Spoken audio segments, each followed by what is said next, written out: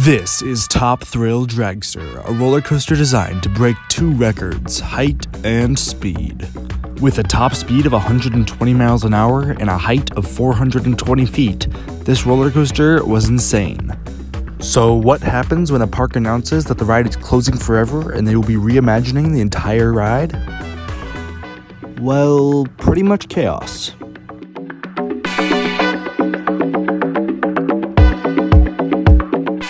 This looks like two top hats. Nothing.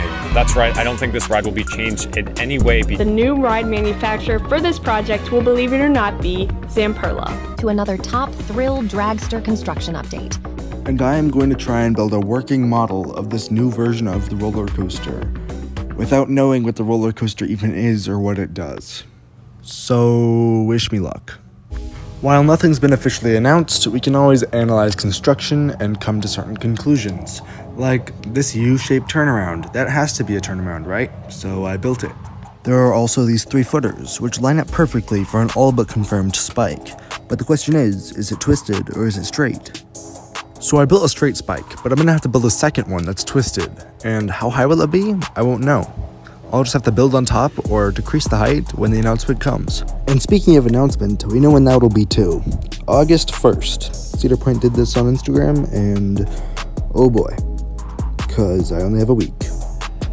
Anyways, I'll get back to building. So in order to have a swing launch, you need a switch track to get it into the swing launch section. So I built it.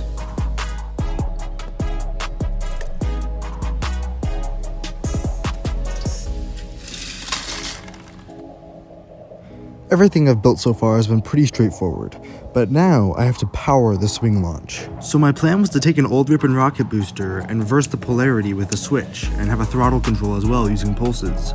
So I bought this part from eBay.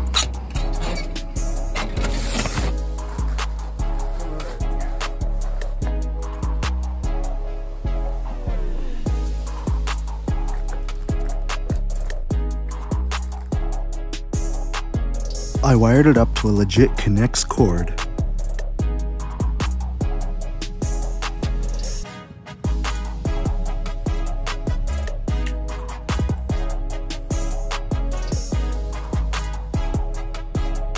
And here's how it went. And, oh boy. I have no clue if this is gonna work or if this is gonna completely fail. Turning it on in 3, 2, 1. So far so good, I haven't been electrocuted. Here we go.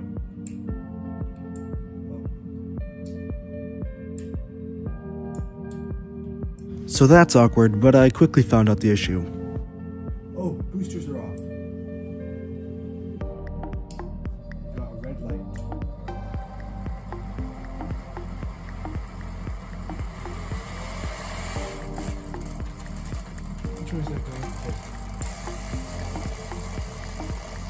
And it couldn't reverse.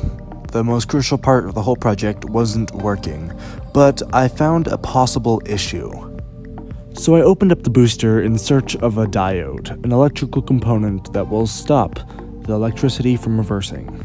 And sure enough, there it was. So all I have to do now is short-circuit it and it should work. So here it is short-circuited and it's time to give it a test.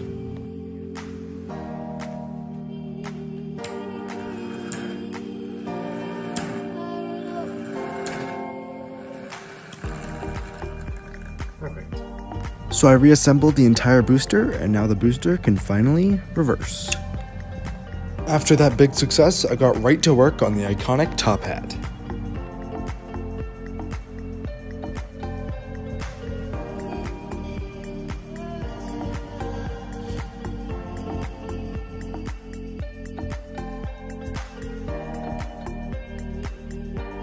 As I was building track up the top hat, I began testing on the swing launch.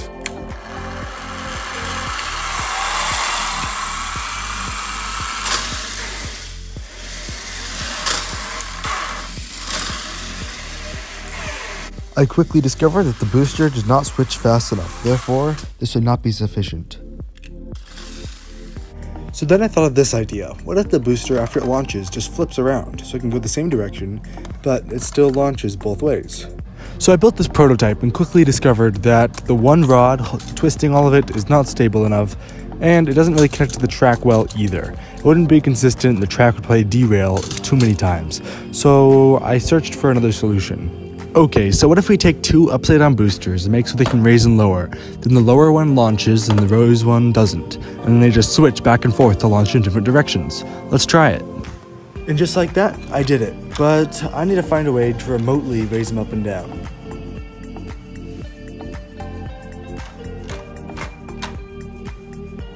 After this, I did hundreds of test runs, and I kept on adding and innovating, until I came to this.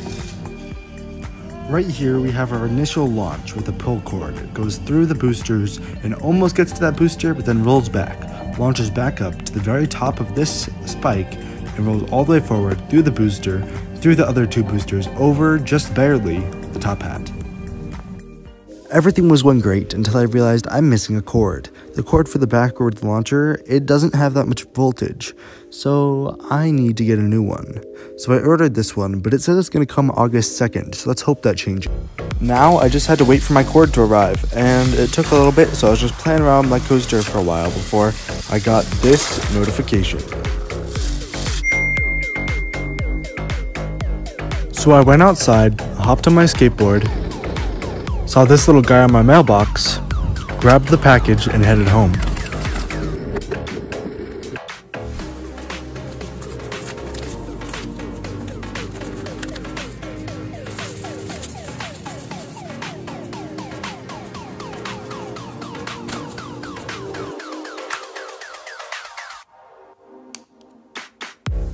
What? This is bad. I was counting on this working, and it's not, and the announcement is in 14 hours. So my new plan is to put on a new end. Hopefully that'll fix it. We'll just swap the ends from the previous one that worked. And we're just gonna cut it up now. Let's see what happens. Alright, here's what I did, and it works, surprisingly. It just cuts out the entire booster, and it's overloading it with current, so it doesn't quite work actually. So I had to find another solution. My new plan was to take the new cord I got and connect it up to the controller I have. This will make so I can throttle the current down and make so it doesn't make the boosters cut out. And this actually worked, so good news. Also, here's an update on the controls. We now have one switch right there that turns on all the boosters at one time right next to all the controls, so it's nice and easy. Then we have these two cords attached to both the boosters, which I use with my hands. So what do I do with the third one? Well, I actually connect it to my foot, and I just swing my foot, and that's how I do the pull string. So it's actually pretty complex, but I can do it, so. Another update from a couple of hours of work later, and I got the very first successful full test run, all 3 launches, everything worked. However, it only made it like this high up the top hat, which isn't great, that's like halfway up.